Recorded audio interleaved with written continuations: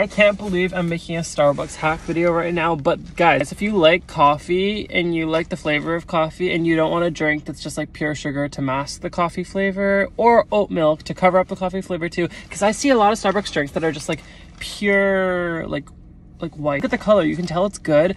This is a triple iced espresso in a grande cup, extra ice, triple espresso, 2 sugar, extra oat milk. You have to get extra ice to make the perfect ratio, because like look at the color, you know it tastes like coffee. A lot of times they just don't even taste like coffee.